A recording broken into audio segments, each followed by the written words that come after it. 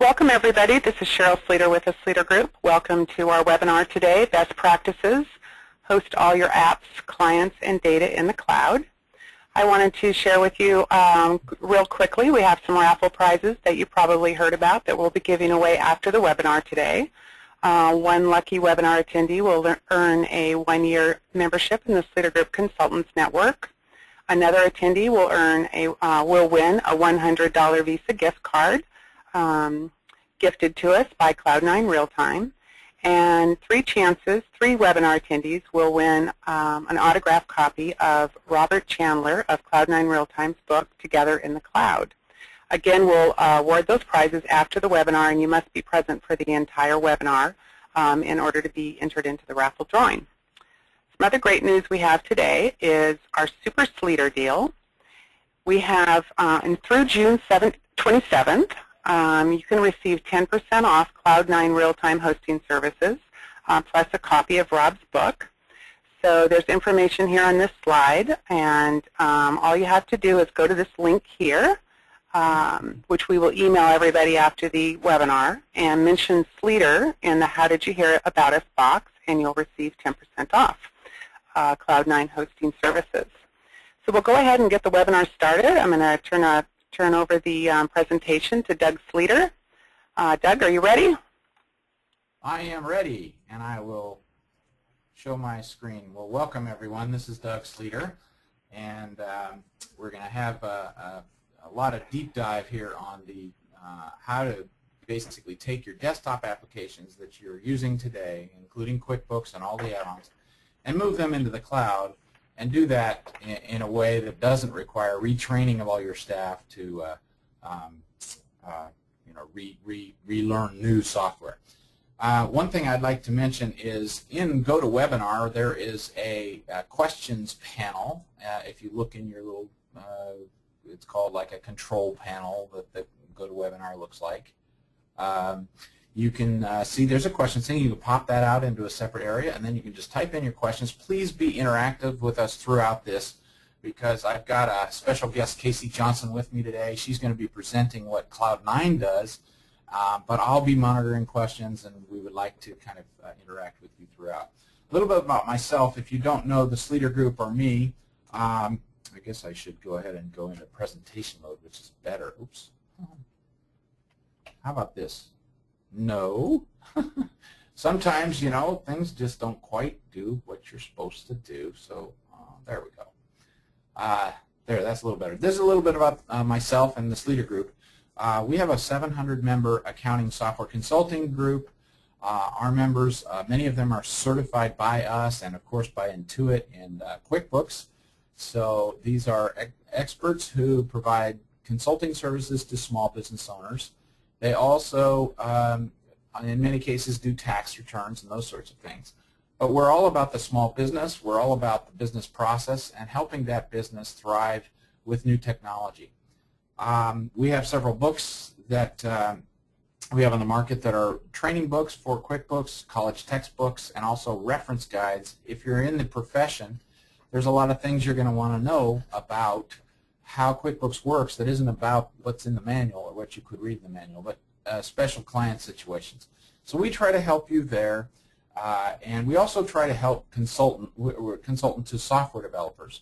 So we take what you're doing in the field and your clients are doing in business, and we help the small business or the developers write and create products that solve those problems better. I have a column in the CPA Practice Advisor magazine. You can go there at any time and see what I've got going there. I've been columnist there for about 8-9 years, so you'll see a lot of my writing there, as well as in our blog, which is sleeter.com/blog. Cheryl, somebody's saying they can't hear, but I'm pretty sure that's not true. I'll let Nathan handle that. Anyway, so then there's Accounting Today. We've got, I'm in their top 100 most influential people in accounting, which is kind of a nice honor to have. Anyway, so as we move towards this content today, I've been using this particular slide for quite a while. And what I'm trying to paint with this slide, if you'll just go with me on a little trip to the 30,000 foot level of what is the cloud and why is it important, it has to do with the accountant on the right side there and the client on the left side there, and the fact that they're in a collaborative relationship. The accountant is helping the small business with their taxes or with their planning or with their financials or whatever. When we put the data that they're going to work on into some central place where the accountant and the client can both access that data anytime, anywhere, real time, always up to date, we have an immediately better situation for being able to provide services and really help that client work better. So when you take the data and surround that piece of software, what you're going to do is actually provide both accountant and client the same access through that same piece of software to that data in the cloud. So this solves a problem that we QuickBooks consultants have had forever, where we always had to have different versions of QuickBooks installed on our computers in order to handle any potential client data file that was coming to us. So by centralizing it, we can have one piece of software that I use and the client uses, and that really, again, is another level of efficiency. Of course, security is critical. Never forget about security. During our presentation today, we're going to cover some specifics about security, but suffice it to say that when the data, the red blob there, is in the cloud, it's surrounded by one piece of software and a security layer that is more robust than we could possibly create in our own office, then we really actually enhance the overall security of the client data. And it's not only the client data, but it's the client's customers' data. For example, their credit cards, if they're storing credit cards, which we kind of recommend against anyway, but if they are, we certainly don't want that stored locally inside the enterprise. So this is sort of the picture of kind of how we're going here. What it also lends to is, over here is what the clients are going to now do once the data is in the cloud, and the accountant can now do once the data is in the cloud. What I mean by do is just like before we could get the centralized data, the accountant couldn't really do bookkeeping, or at least not profitably so, because you would have to trade the file back and forth and run it back across town or whatever it was. So we can actually consider the concept of outsourced bookkeeping services again. And this is huge. This is a whole new business opportunity for the accounting professionals to go back into. Of course, 20, 30 years ago, that's kind of where the accounting profession was, but we've kind of lost that part of the profession because everybody was using QuickBooks in their own offices.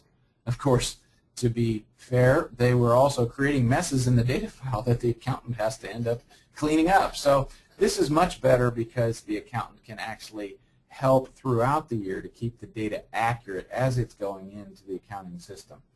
And it also, over here on the client side, it lets the clients go back to managing their operations as opposed to doing books. So we think overall this is just a much better architectural look at how we do the client and the accounting services. All right, so now what about hosting? There are several different ways to go about using the cloud, but we're going to talk today about hosting. So what hosting means, and we're going to have some slides later by Casey's going to put some up, some more specifics, but it really means that we're going to take what you have on your desktop, your QuickBooks, your add-ons, even your Outlook, even all of your Excel, Word, Microsoft Office, and associated Windows applications, and you're going to actually put those on a server in the cloud. And so we're going to get back to specifics about what that is, but just imagine you've got this really long wire over the cloud, and you're just simply using a desktop up there. And what this says is I can, by doing this, I don't have to convert my data. I basically upload it and start using it. No training of the users is needed because they already know QuickBooks and all the apps, and they know how to use Windows. They can keep local data backups of their QuickBooks files by using hosting. And there's a lot of software that you already are using that you can just basically host up in the cloud as opposed to replacing with cloud apps. And then, of course, there's no preventing you from also using other SaaS or cloud-based solutions that aren't specifically Windows stuff. You would just have an internet connection from your hosted desktop in the cloud that connects up to your cloud services. Let's pretend you're using SmartVault, which is a SaaS document management solution in the cloud, and you're using QuickBooks. Well, your QuickBooks moved up to a hosting company, and you're still using the cloud-based other services like SmartVault, or Bill.com is another favorite example of mine. So there's no preventing you from doing that. And of course, one of the things I like about hosting is, maybe it's a negative, but if I don't like them, I can just take my data back to my desktop and keep going. That actually is one of those things that if you're having trouble as an accounting professional or a consultant convincing your client they should go to the cloud, this is actually a hidden little nugget, you could say. Hey, we can try it out for a couple months. We don't like it, bring our data back, and we'll be just no different from where we were because we didn't translate any of the data or convert any of the data. So then there's another concept of hosting. Should you do it yourself? And what I mean by that is some accounting firms have found, hey, we've got smart techies in the back office here. We can go build Windows servers and provide an internet connection to it. Why don't I just do that, and then I don't need a hosting company? My short answer, don't do that. The reason is because hosting is actually pretty hard. It involves several levels of security and facilities issues, physical facility stuff like locking doors and eyeball scanners and things like that. But it also involves quite a bit of technical knowledge and infrastructure to continue to make things work. So I won't go deep on that, but I want to, although it's possible to host yourself, I want to kind of wave you off because I think it's more like, focus on your core competency and be a consultant or be an accounting firm, but don't be a hosting company, because if you try to do both, then maybe you're less of both. So that's my kind of idea on hosting. Now, if you've got QuickBooks clients and you're going to put them to a hosting place, the question might come, well, then do they also have to have a license to QuickBooks? And the answer is yes. And they can transfer that license up with the QuickBooks as we go to the cloud. Or we could license more software directly up with the hosting providers on a sort of a subscription or rental kind of basis. So you're essentially renting access to the computer and renting access to the software up in the cloud. And this really allows you to kind of go month by month as opposed to updating your software every year and installing it yourself. All the installations of these things are done by the hosting provider, and that really saves your IT infrastructure work, and you also then have the licensing through the hosting company. So that's sort of the highest level stuff. Let me get the next thing here. Let me go to bring Casey in. Casey Johnson is with Cloud9 RealTime, and I'm going to make you presenter. Are you here, Casey? I am. Thank you. You are. Okay. And can you see my screen now, Doug? There you are. Yep. Perfect. So, yes, my name is Casey Johnson. I'm the Executive Vice President at Cloud9 RealTime, and I'd just like to thank both Doug and Cheryl for having me on today to share kind of what the hosted model looks like. A little bit about Cloud9 RealTime. We are a U.S.-based company with headquarters in San Diego, California. We're licensed by both Intuit as well as Sage as commercial hosts in the United States as well as Canada. We deploy all of our servers at SOC 2 SSAE 16 certified data centers. So it is equipment that we own. We're not like leasing space off of an AWS or similar service. We've recently won a few awards, and I think that it's basically because we've changed our technology so much that it does not rely on connection managers, which is so different than other hosting providers, and we build custom cloud solutions for each individual client. So I think that's why in the last few years we've won some of the awards that we have, but we have been building cloud solutions since 2000.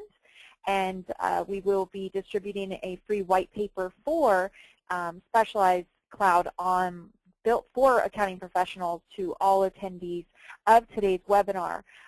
Sleeter members also receive the 10% off and then the signed copy of the book. But this is just some general information about Cloud9. Doug has kind of already gone over what the cloud computing is going to offer and what the hosted model looks like.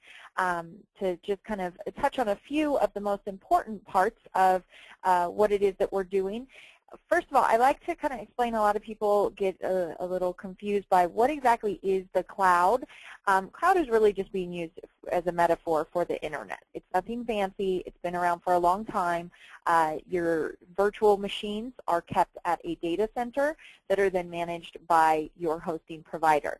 It's a highly scalable environment, so you don't have to purchase a large infrastructure in advance. Instead, you can increase capacity quickly.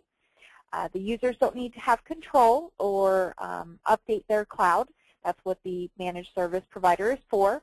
It allows you to save a lot on licensing fees, and the nice thing about the hosted model is that there's no learning curve for your common business applications, because that's exactly what we're hosting, are the apps you're already using today.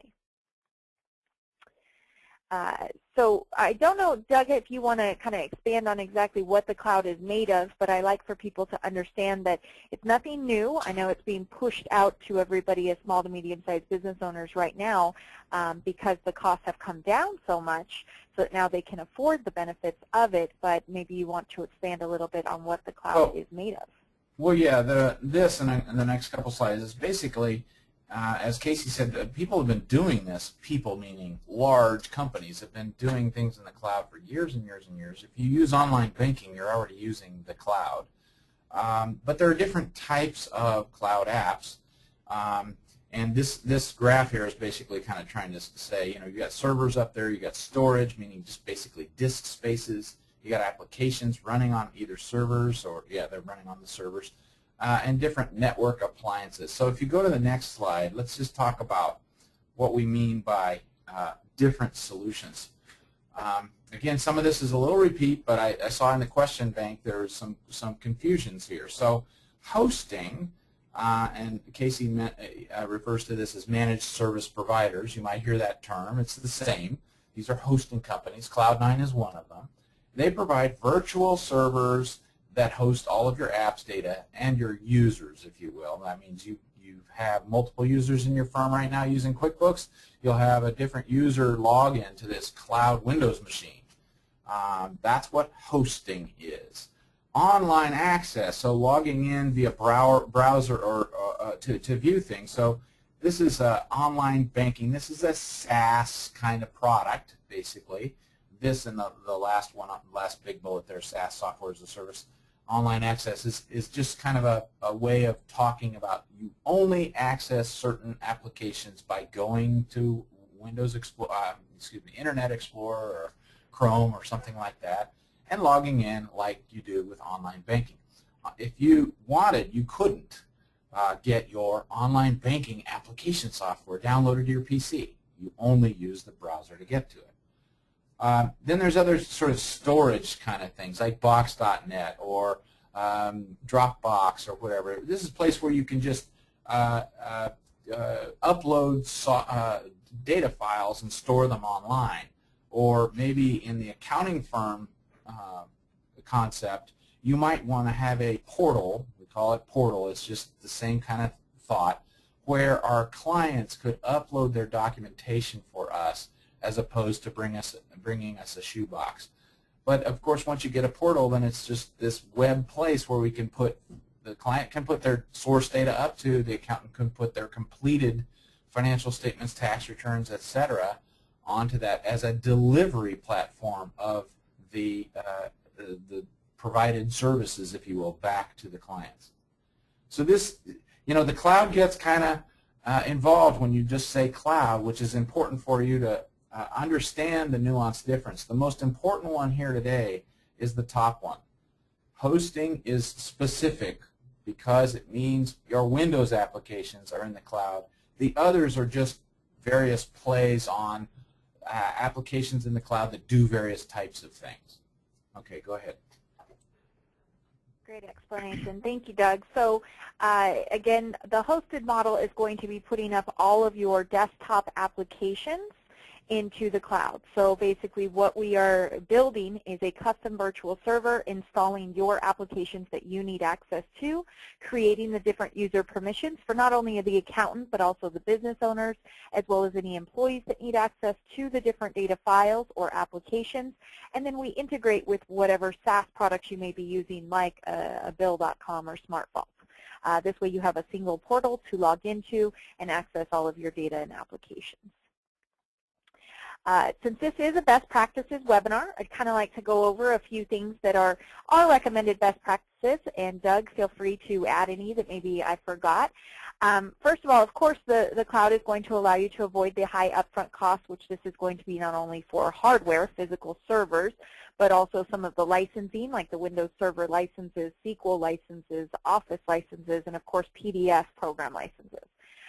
I recommend that you learn from early adopters. So these are really the thought leaders in the industry that are out there telling you, because they've probably been in the cloud for a lot longer, what they've learned from it, what they experienced, and what they recommend that you do differently. So I know there's a lot of publications out there about these things.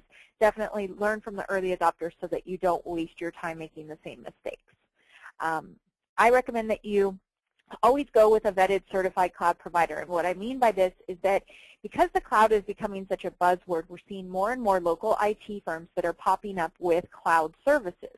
The problem with that is that while these are great IT firms that are used to on-site local infrastructures, providing them over the internet and supporting all of these different applications is much different.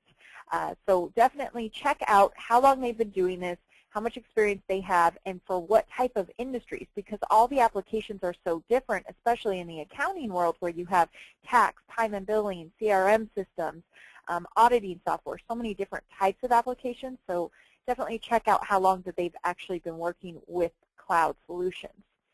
SAS 70 is the old certification. We get asked all the time about our SAS 70 report. The AICPA actually replaced that with the SOC 2 report. I believe that that was in December of 2011. So now you're going to want to be looking for SOC 2 as the standard by the AICPA. Address all of your security concerns prior to buying. And the reason I say this is it's the most common question. You do have extremely sensitive data that you will be storing up there. So make a list of all of your security concerns and bring those to any providers that you are looking at during your due diligence questioning. Try before you buy. The reason that I recommend this is because all platforms are just a little bit different. Yes, there's lots of hosting providers out there, and we all offer free trials. So why not try it before you buy it and make sure that it's a good fit for your firm? In looking at different solutions, whether these are SaaS products or desktop products or hosted solutions, look to solve the integration problem. And this goes along with the next one, which is singular sign-on. And what I mean by this is that one of the ways that Cloud9 is different is that we host over 400 applications right now. And we integrate with all of the different SaaS applications that are compatible with our network. So because we've opened it up so much and build a custom solution, you don't have to go to multiple different portals to log in to get into all of your different apps. So you don't have to have a vendor that hosts your Thomson Reuters suite and another vendor that hosts your QuickBooks and then yet another vendor that hosts your other proprietary softwares. You want to find a vendor that will be able to solve that integration problem and make it simple to sign on. Dual monitor functionality. This is really important just because most of my clients are on 3, 4 monitors or more. Connection managers can really limit the seamless multiple windows. So make sure that you find out about any type of connection managers. Like I said, we've been connection manager free for 2 years this month actually. So it made it a much more seamless environment for multiple monitors, but you're going to want to test that out or at least find out about any kind of limitations with dual monitors. Backups, this is your disaster recovery, so definitely find out how often they're done, how long that they are kept from any provider that you look at. Check your own connectivity. This is definitely a best practice that you want to look at because working in the cloud, you're going to be very reliant upon your local internet service. There's a lot of free services out there that will allow you to check your local internet connection, and a lot of times we find that our clients are paying for one thing but receiving something much different. So if you want any of those kind of tests, just let us know. We'll send you links and you can test out your own internet connection. Yeah, Casey, I want to put something in there too. The internet connection, some of the big resistance your clients will have, and maybe people within your firm will have about doing something like this in the cloud is, well, you know, it's going to be slow, and I need super fast machines. And my personal experience was, my personal assumption before going to the cloud was that it would be, in fact, quite a bit slower. My personal experience after doing it was it actually improved our overall speed. And that is a lot because, especially at Cloud9, which is who we are hosted with here at the Sleeter Group, they build machines in the cloud that are so much more powerful than what you're going to ever build in your own office. And so the machines themselves are running very quickly. So then it comes down to the pipeline, which is what you were just talking about, Casey. That pipeline between the client's office and the Cloud9 data centers. That's an internet connection, and nobody specifically controls all of the pieces there. So it is important to find out what your connectivity speeds are, and Casey, you're saying your technical people can help them do that analysis? Absolutely. There's three that we really look at and recommend. It's a trace route, a ping test, and then just kind of a letter grade on your own speed.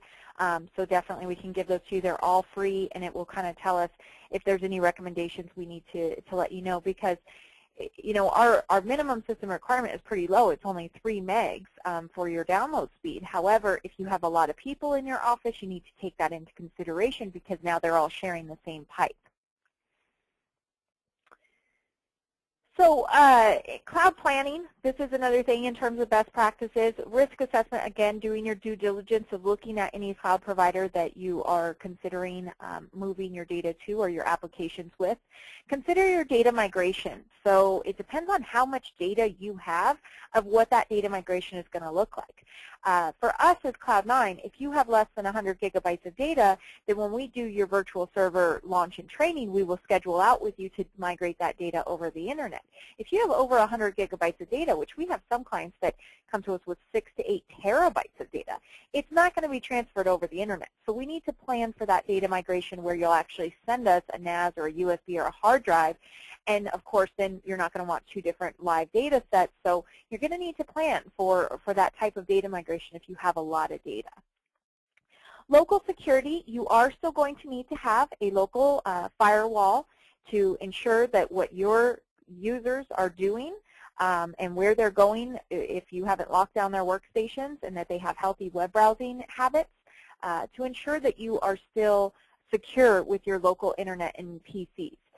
Even though nothing is installed and running locally, they're still able to connect to the internet, and you don't want them to download anything into your local system. You need to consider about what you need locally. We do have some very large firms that still keep a local domain controller because, like I said, they want to lock them down locally. Implement strong ongoing governance of the user healthy browsing habits, as well as how they're going to use the cloud, what's in the cloud, what's kept locally. These are all business decisions for you to make, but things to definitely plan ahead on. Assign a project lead. The reason that I recommend this is we have found that this really works the best when one person is kind of in charge for the firm of the project and then reports back to all of the members of what is going on instead of anybody having any confusion. Now, with Cloud9, we have 2 different environments, and I just kind of like to explain a little bit about the 2, and then I'm going to go into what it actually looks like for the user experience. Now, most environments out there, and the reason why you would find the limitations as to what you can host and what products it integrates with is because it's only a shared environment. So they're only hosting either their own applications or a set list of applications. And we do have an environment like this, and it's really just for users that are less than 6 users, just needing QuickBooks, maybe Sage 50, United States edition only on our shared, Bill.com, Smart Vault, Spring Ahead, Word, and Excel. It's a very structured cookie cutter environment, so you don't have all the freedom and flexibility of our private virtual servers. Now, it of course still includes all technical support, the backups, the storage, a self-service help desk, and private labeling, but it doesn't include the third-party application hosting. And that's where we go into kind of our flagship product, our virtual server. This is really where we won our awards, and this is what I think is where most firms are really moving towards. Now, with a private virtual server, you have the same freedom and flexibility you would have if it was local, in terms that it's a server that's built just for your firm with your users, your applications, and your data. You have your own IP address, your own amount of processors, your own RAM, your own hard drive space. So we're not limiting you in terms of what you can host.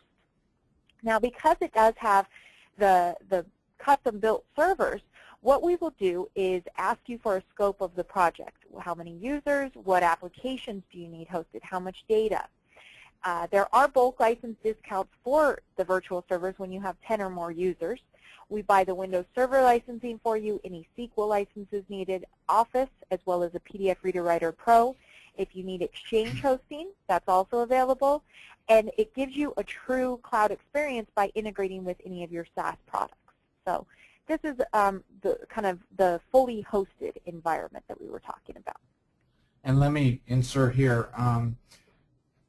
It's an important thing for you to consider if you haven't already been doing any hosting with your clients. It's an important thing for you to consider between the shared environment and the virtual server environment. They're really similar but significantly different.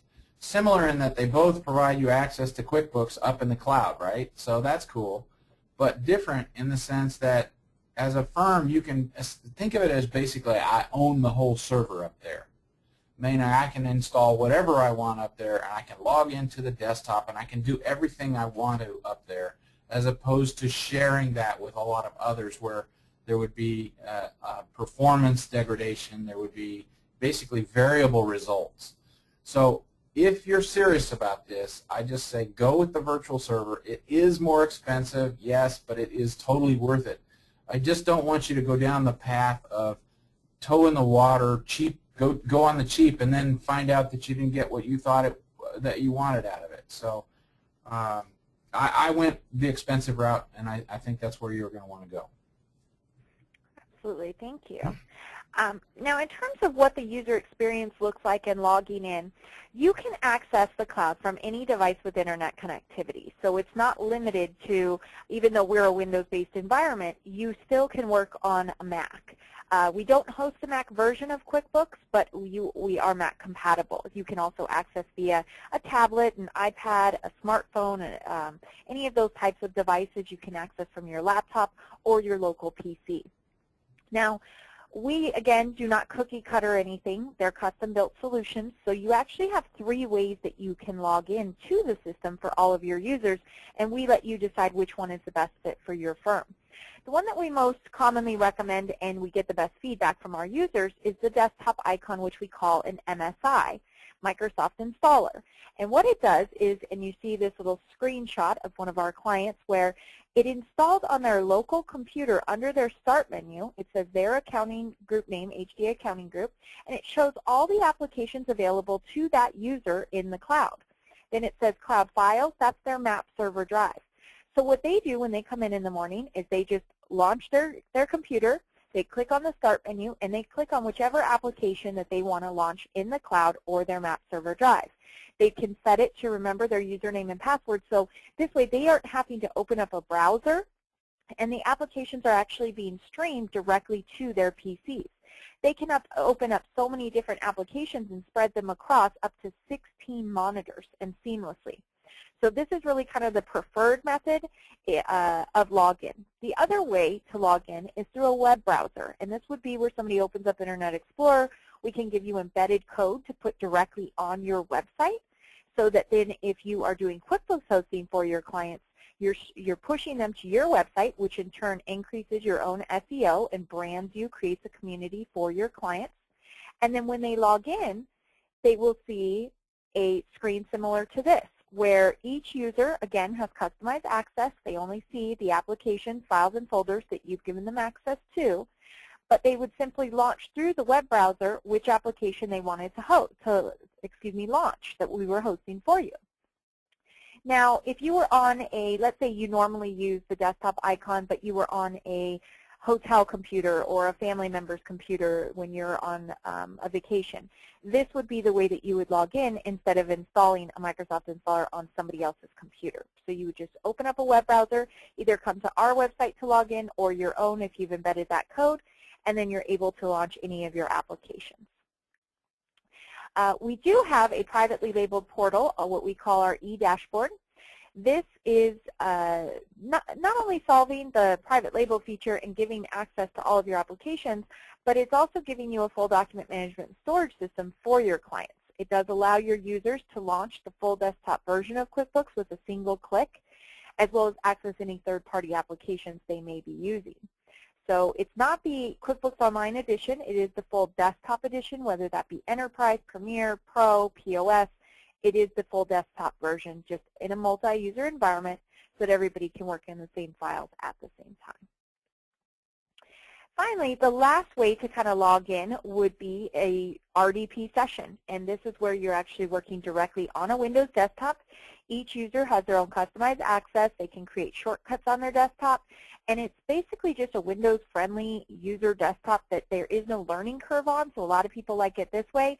I still prefer the MSI, but some people want this with their individual users with customized access, and of course seeing all of their applications in one start menu in a Windows desktop. So this is definitely an option if you prefer this way. If you are a Mac user or on an iPad, a tablet, something like that, this is going to be more of what your experience is like.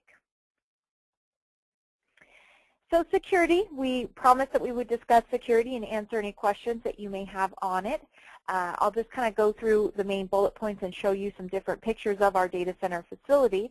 First, of course, we launch all of our servers at a SOC 2 SSAE 16 data center. We co-locate to a large infrastructure that actually has 5 different locations for redundancy. We have logging in through 256-bit encryption and do automatic offsite backups nightly. Now, you can increase how many times, what the frequency is of your backups, as well as how long that they are kept, but our standard on backups is nightly with 30 days rolling, so you always have a minimum of 30 days of backups. You can increase that to be done every hour, every 12 hours, whatever kind of frequency you want, as well as keep being kept. We have some for a year, we have some up to 7 years, so it really just depends on what you're looking for. Uninterrupted power supply is very, very important. We have contracts with 2 different diesel companies to keep those generators constantly fueled so that if anything was happening in the geographic area of our data center, our users, no matter where they are across the globe, are not going to be affected. We do mirror disk imaging, and what that means is we are not only backing up the individual files on the server, we're actually backing up the full server itself. So if a virtual machine were to ever get corrupted, we could actually just pull the last backup and the server's up within 20 minutes.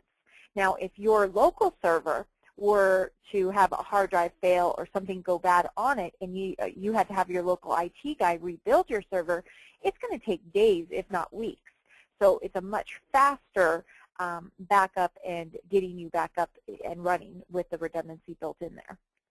RAID implementation, 24/7 on-site monitoring, and of course N+1 or 200 redundancy on all systems. And these are just some pictures of our data center. The top picture is of the generator room. This is what's giving us that uninterrupted power supply. The bottom picture is of the fire suppression and cooling systems, which will keep all of our servers at optimal temperatures. And then finally our NOC, and this is where we're just watching 24/7 anything going on within our network and at the data center level. So this would be any IP addresses coming into the system. We can turn off an individual computer as well as an entire country. Inclement weather, any type of things like that. And Doug, I think that you actually toured our data center recently. Maybe you want to expand on kind of what is created to give the users the security. Yes, I did, and these pictures are kind of appropriate because you get in and you realize how much goes on in order to make these machines perform like they do, and then be there 24/7. And if there is a problem, the speed with which they resolve the issues. So very impressive security around the facility. You can't get in without turning your license in and thumbprint or something like that, and a couple door locks that you have to go through. So it's very impressive both physically and then sort of professionally. You can just tell these guys know what they're doing. And this is not Cloud9 per se. It's a data center that Cloud9 hosts at. And this data center hosts things like cities, water departments, you know, big problem or complex systems beyond what Cloud9 is doing. But Cloud9 has a whole cage, if you will, kind of like that top left picture. There's a cage that has all the Cloud9 equipment in it. So you can kind of see it, and their techies can go in there. Only certain techies can get in, though, not everybody. It's very, very tight. And they go in to do the wiring or whatever they need for their servers. So it's very impressive. Thank you, Doug. So I see a lot of people posting different questions about applications, how they run, and if things are compatible. Again, we host over 400 applications, and because it's your own custom-built server, we don't limit you on what you can host. So that list grows daily. You basically have two questions that you need to ask yourself in terms of if an application can be hosted in the cloud. That's number one, to be compatible with our environment, which is Windows Server 2008 R2. And number two would be if you have the proper licensing. For example, Thomson Reuters, we host their entire suite, but you have to have the terminal server license for us to host their products. So you're just going to want to look at those two questions in terms of if we can host an application. We do, of course, host all of the different versions and years of QuickBooks that Intuit currently supports. So that would be Premier, Pro, Enterprise, POS, all the industry-specific editions like manufacturing, construction, nonprofit. We deploy, of course, the Office suite, the full CCH suite, and lots of other products here. I'm not going to go through them all because there's so many, but if you have interest in an application, you can go to our website. We actually list out over 400 applications on it and update it monthly, or you can submit to ask a question about if an application would be compatible, but lots of different options here. The time and money savings is really why we see accountants move to the cloud. It gives them instant access to financials, which then turns around a faster turnaround time for their client. The accountant and the client can work in the same files at the same time. I see some questions being asked about how many users can be in a file. We're not changing the way that QuickBooks works. So QuickBooks Premier, you know, that's going to allow up to 5 people in the same file at the same time. We can't change the way that works. We're simply hosting it and giving you the anytime, anywhere access, keeping it updated, and performing the backups. If you were in QuickBooks Enterprise, you can have up to, I believe, 30 users in the same file at the same time. So we're not changing the actual functionality of the application. We're just changing where it's stored and how it's accessed. Another benefit is no more accountants copies or creating backups. We are now, you know, providing you the anytime, anywhere access, and everybody's logging in the same way and working in the same files at the same time. It allows you to stop sending documents back and forth, as well as decrease IT and not have so much local PC maintenance. In summary, first of all, reduce cost. Cloud technology is paid incrementally. That means it saves the organization money from a large investment in infrastructure. It's state-of-the-art IT infrastructure with 24/7, 365 days a year of hands-on service that gives better security and compliance with continuous monitoring, which results in improved reliability, performance, and productivity. Disaster recovery, because it's giving you automatic offsite backups, it removes the liability from you as well as ensures the backups have integrity and stored remotely. There is no application learning curve in a hosted environment because you're using the same applications you use today, full desktop versions. They're just now stored and running in the cloud versus locally where you have to manage. This allows you to shift the focus from IT back to billable hours and gives you mobility because you can access from any device with internet connection anywhere. A few vendor questions to ask, and I do see a few people asking if they can get copies of these slides. Absolutely. We are going to be sending out the free white paper, and if you would like a copy of any of the slides, just let us know, and we'll be happy to send those over. But these are just kind of vendor questions to ask. Of course, where the data is being stored, if they are an authorized QuickBooks commercial host, otherwise you're breaking your user agreement that when you purchase QuickBooks as well as they are. The SLA, very, very important. This is their service level agreement. It will tell you what that provider, whether they're SaaS, hosting, whatever type of cloud provider, is guaranteeing you in terms of backups, updates, as well as uptime. So we guarantee 5 nines, 99.999% uptime. Very, very important. Hours of support. If private labeling is an issue to you or a concern, or you want to be able to offer that if it's available, any type of storage fees, because these can rack up very quickly. Restriction of applications. This is because many hosting providers out there have just a set list of what they will host. They're not building you a custom virtual server. They're giving maybe VDIs, virtual desktop images, on a shared environment. So you do have more of a cookie cutter environment.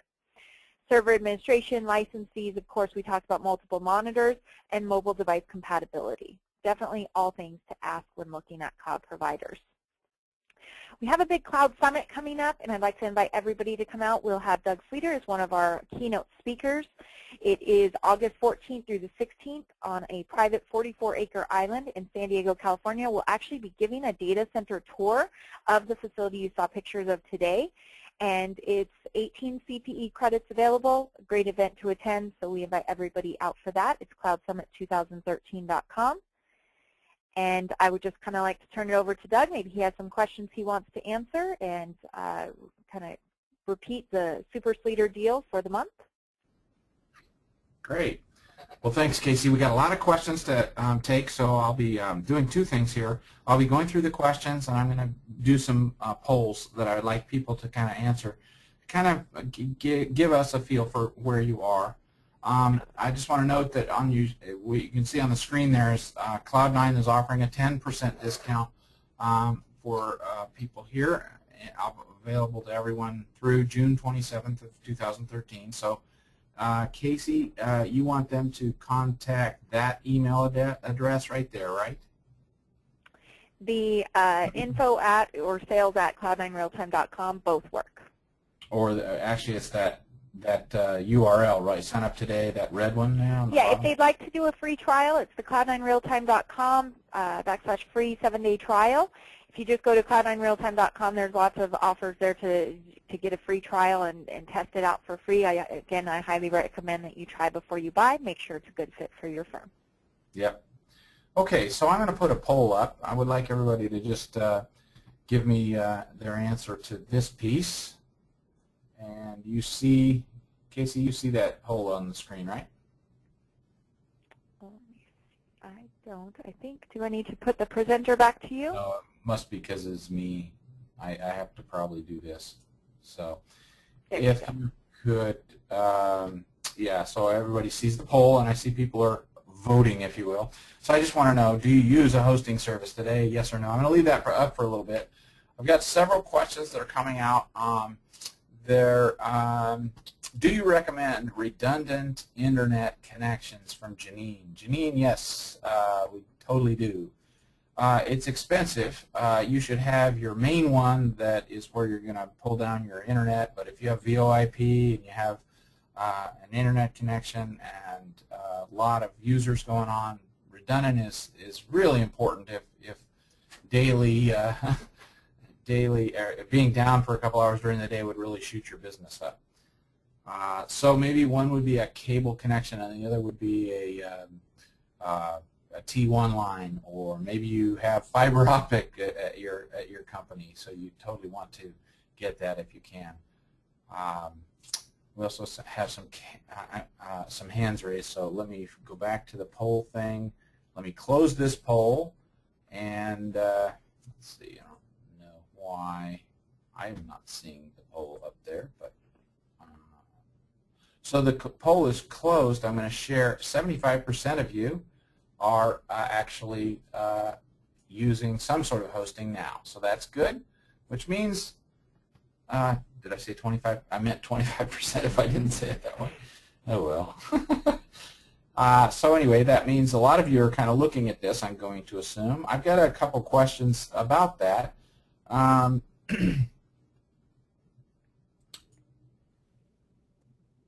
What are your biggest fears? You see that, I hope. What are you or your client's biggest fears about moving to a cloud-based solution? And this might be hosted, it might be SaaS. I wasn't able to get the question to be that specific, but just think for a minute, and you can change your vote. You can actually vote for a couple of those. But, you know, think for a minute, really, what's the thing that might be holding people back? Cost seems high. Let's talk about cost a little bit, Casey, because cost is definitely something to consider here. And truth be told, it is more expensive on day one to take what I'm running in my office today with QuickBooks on my desktop and then hire Cloud9 RealTime to start hosting it for us. So let's just go down that path a little bit, Casey. Yeah, absolutely. So again, there's two different environments. Our shared environment, which is basically for 5 or less users of just QuickBooks hosting. All of the pricing is published on our website. We have a few different plans to choose from based on if you need it to integrate with other services, if you're wanting private labeling features. So all of the pricing for our shared environment is on our website, cloud9realtime.com. The virtual servers are all custom built, so they all come with a custom proposal. It's not just cookie cutter environments, so therefore it's not cookie cutter pricing. We base the pricing on a virtual server environment on the number of users, full list of applications, and how much data you have, because we don't ever charge monthly storage fees. We want you to know exactly what you're going to have to pay all year so you know what to budget and in turn what to charge your clients. So for a custom virtual server, we're going to ask you for a little bit of information. But to give you an example, it would be more expensive to just go from what you're doing locally now if you're not looking to make any changes. But I have a lot of clients that come to me because their server is dying.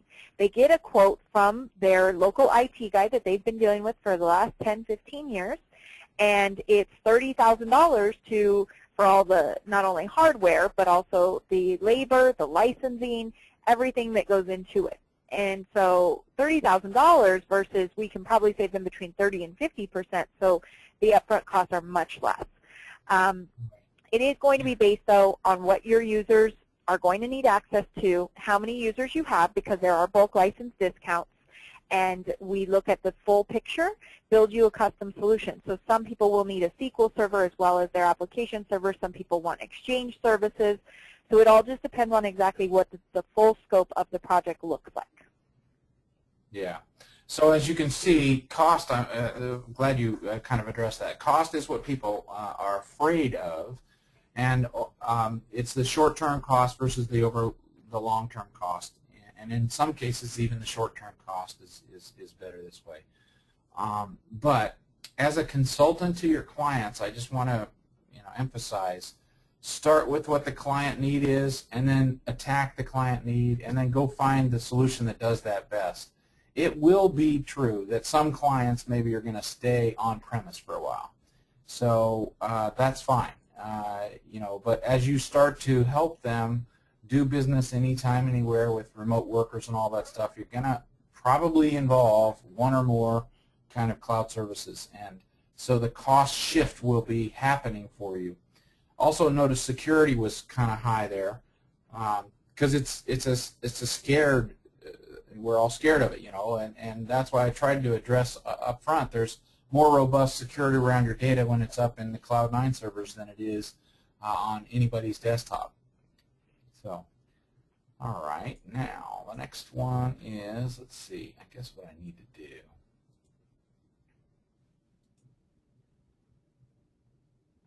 I've got another one. About how many clients are you working with now? What percentage, how many clients do you have? We've got a very large audience in the room here, so it will help us all to kind of see, are we small business people or do we have larger clients, lots of clients?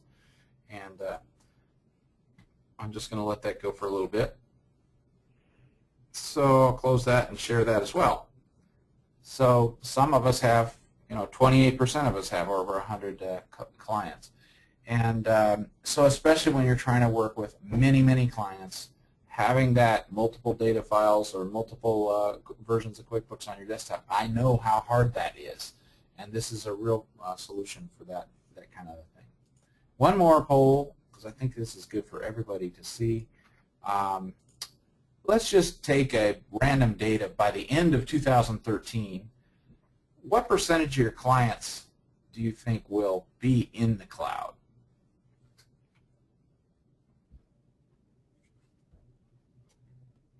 Now, I'm going to assume that you have a role in this, meaning you're the consultant, the recommender. You may not be the total decision maker, and so we understand that. But just if you were to project, given what you know about your firm, your own firm internally, and then your clients, and what their likelihood of moving to the cloud would be by the end of this year, just as a random date, what do you think that'll be?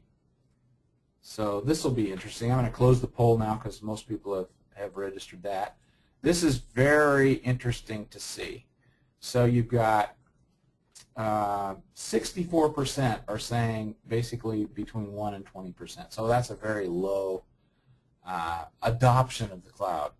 I'm going to be a little more bold and say it's that more of you are going to see your clients using cloud stuff than you think. So, Casey, you can see the results on your screen, right? Absolutely. Because for some reason I cannot, and it's just the weirdest thing. Okay, so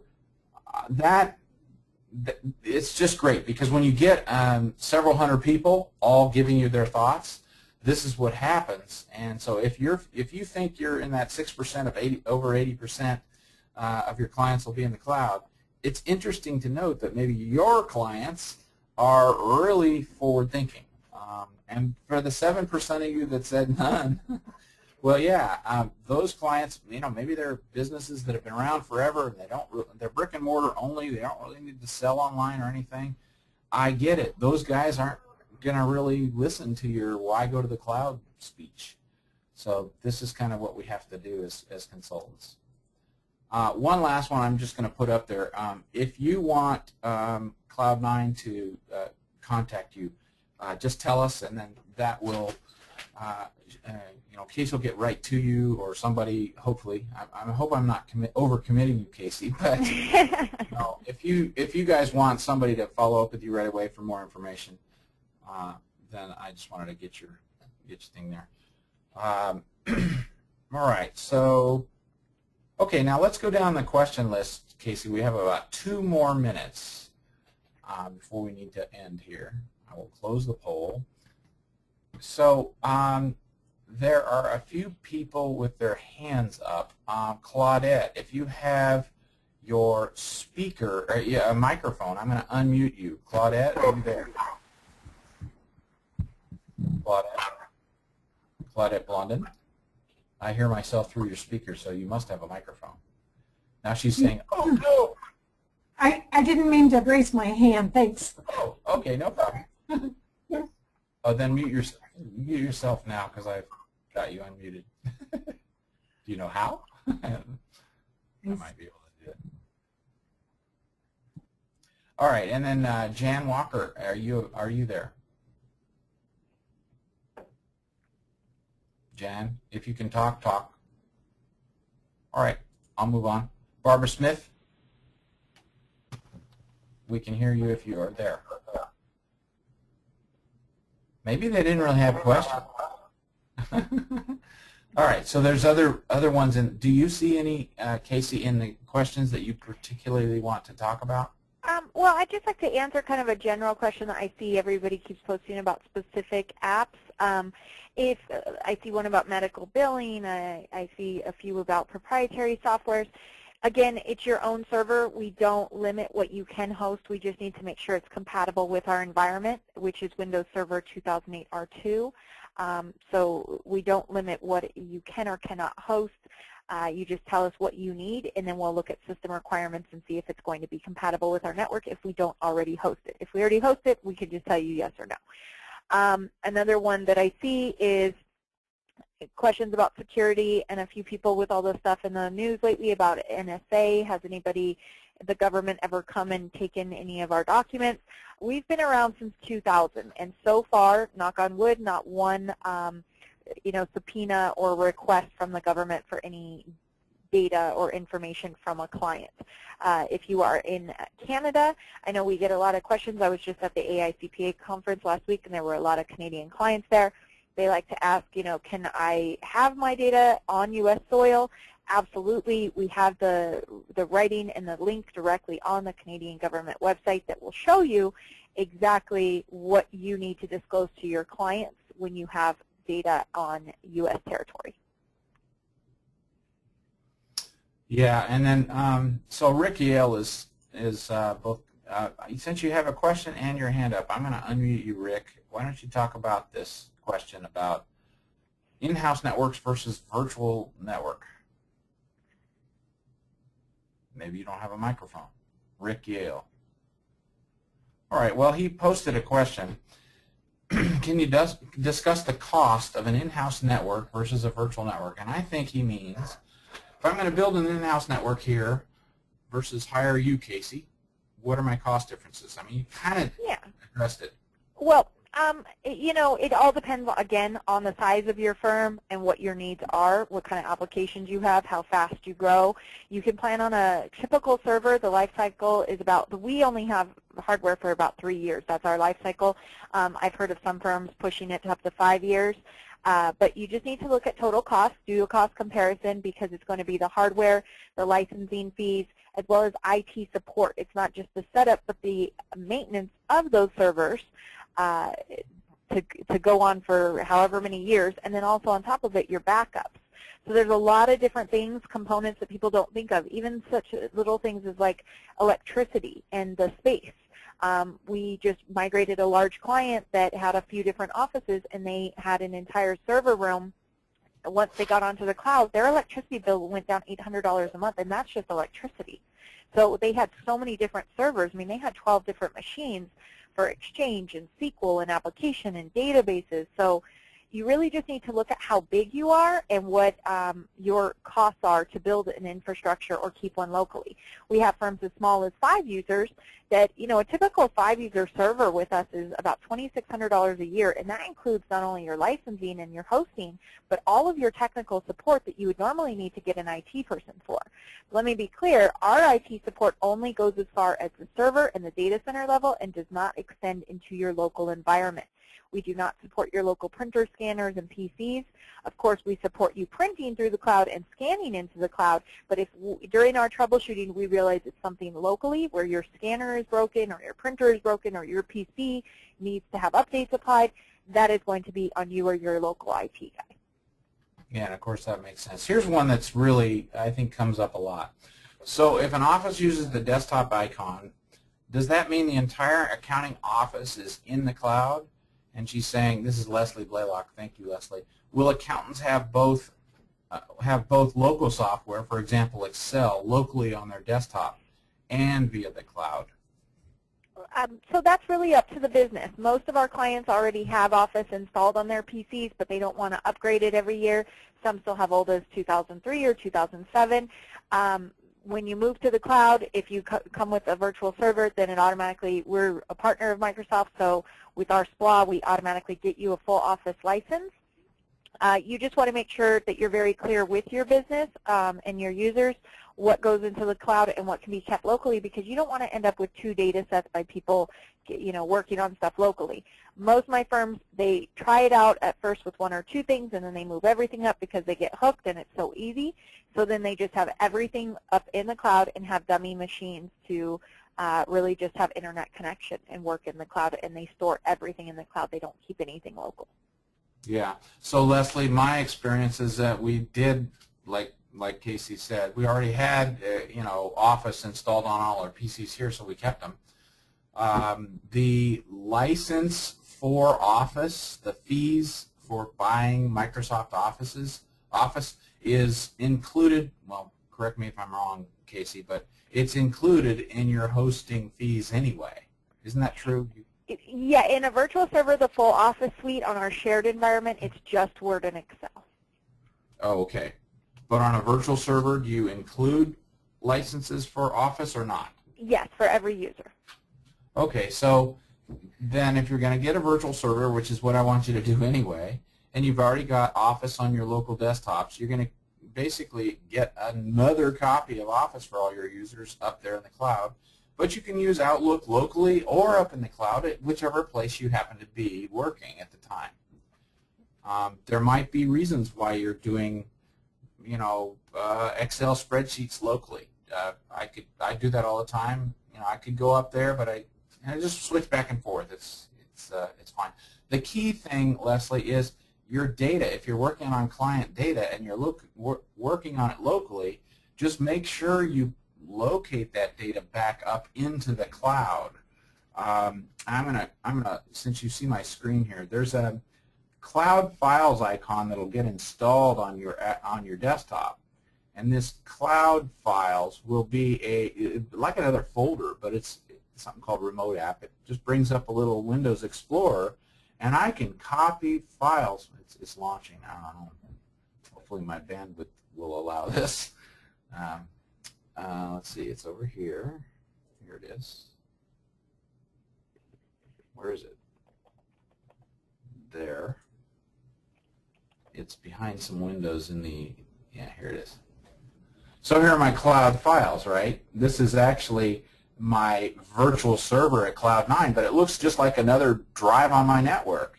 So I can copy things back and forth to it, either from here over here, or it's just like an extension of your local network. So if I have been working on a local spreadsheet here with my Excel, I can just save it, local if I want, and I guess I'll put it on my desktop, and book one that is that. So there's that little thing, and I can just put it up into the cloud just by dragging. Well, I guess I got to be within a folder. Why isn't this working? Help! I can copy. Yeah, try just the right-click copy paste. I'm not sure why drag didn't work right there, but so what that just did is that took my file on my local desktop and it didn't drag. It copied it up into the cloud, and so now it's on the servers up. So that's kind of cool too. It's like an extension of your local area network. So feel free to work locally, but be careful not to put all your data local. All right, who's next? You see anything else, Casey, we should get to? We have about 6 more minutes. I was wrong. We go to 12 till 12:15. I thought it was only 12. Have you successfully hosted Pro Series? Absolutely. Lots of clients. For about 5 years we've been hosting Pro Series. Okay.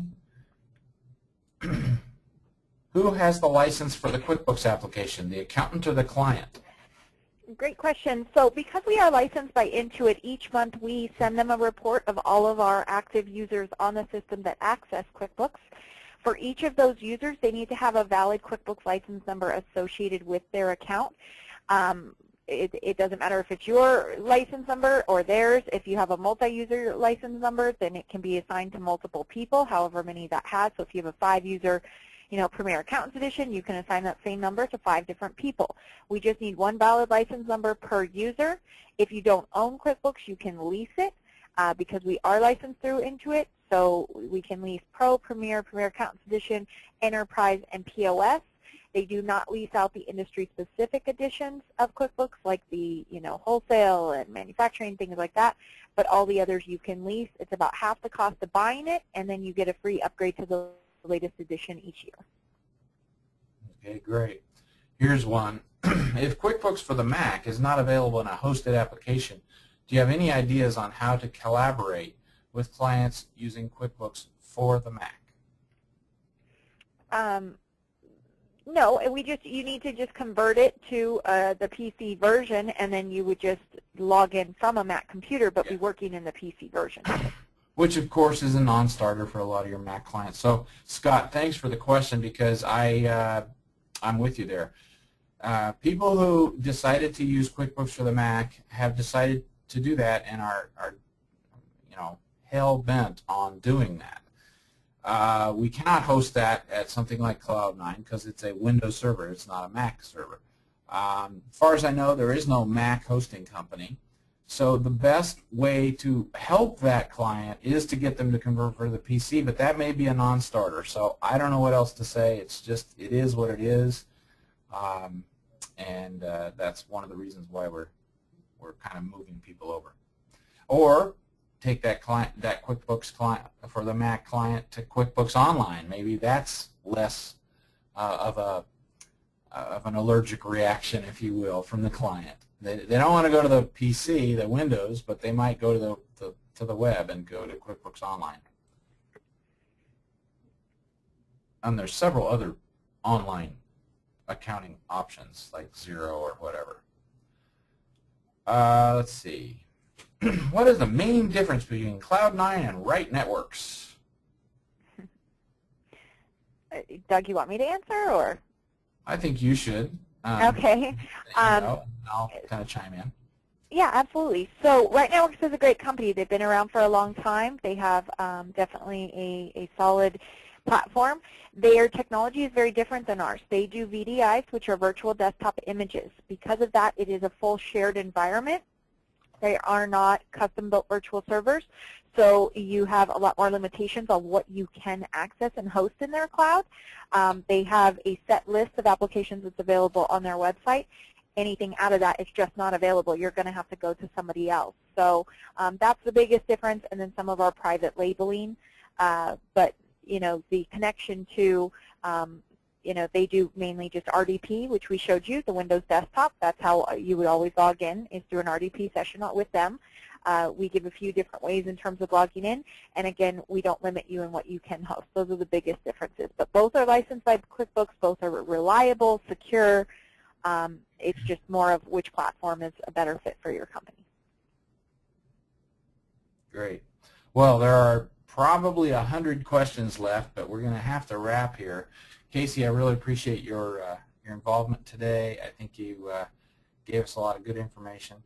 As people may know, I've been working with Cloud9 for, I don't know, a good 10 years now, 8 years.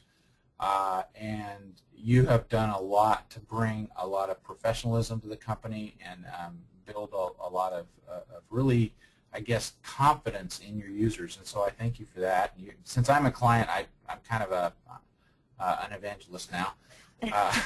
Well, thank you so much for having me, Doug. I appreciate it. Yeah. And the other hosting companies are great too. There isn't one out there that I would say don't use it, but I do like what you guys are doing, and I think your pricing and your policies are good, and your support is really good. We didn't really get into support, but of course that is where it matters most. If I'm down, I need to be able to find somebody to get it back up, because I can't from here. And you guys have done a good job of that. So anyway, thanks all for your attendance today, and we will sign off here and hope to see you somewhere either in the cloud or in the flesh sometime somewhere soon. Before I sign off, I better ask Cheryl if there was one more piece that we needed to mention at the end. You still with us, Cheryl? Oh, she went away. She's probably muted. You're muted. There she is. Now you're unmuted. Hi, Doug. Thanks for offering. Yeah, I did want to say that you know, there were a lot of questions that weren't asked or that weren't answered. So we will work with Cloud9 on getting you those answers. We'll also send you, later today, we'll send you a link to the recorded webinar, and we'll let people know who won the raffle prizes. And again, the Super Sleeter deal, you can call Cloud9, you can email Cloud9, or you can fill out the link, which is also on our website under the Solutions tab, to go to Cloud9. Just be sure to tell them that the Sleeter Group sent you, and you'll get the 10% discount, as well as the a copy of Rob Chandler's book. And then Casey is also going to have her team follow up with everybody to send you a white paper. So thanks, everybody, for attending. We really appreciate it. Okay, well, thanks all. We'll see you sometime somewhere soon. Thank you.